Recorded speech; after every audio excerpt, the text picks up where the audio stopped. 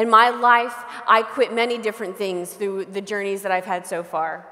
So as Chris mentioned in my bio, I've had a lot of different experiences. I was born and raised Catholic. In high school and in college, I began making choices, especially my relationships with boys, that kept me further away from Christ. And then I had regret, felt like I wasn't worth it,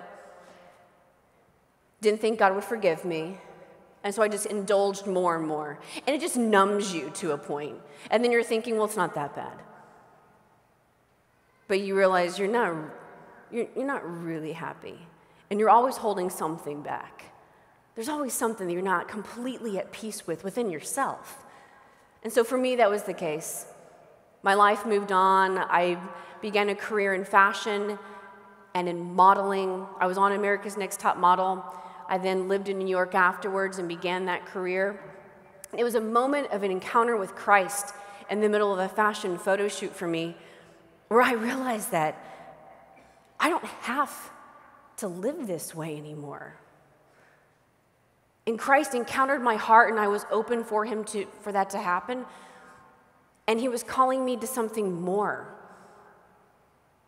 And I wanted more out of life. Do you ever feel that way?